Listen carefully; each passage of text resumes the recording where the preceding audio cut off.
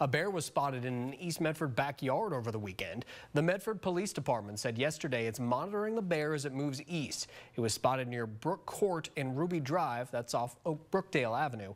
Police say the animal isn't showing any signs of aggression, so they're giving it space and time to leave on its own.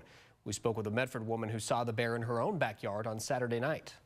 I saw the bear. It wasn't a baby, but it wasn't quite an adult, and it was just kind of hanging out in the tree. If I would have gotten that phone call from my neighbor, I would have known there was a bear in my backyard. The only thing I was worried about the next morning was it's safe to let my dog out. And I had no clue. We didn't really get an update or anything.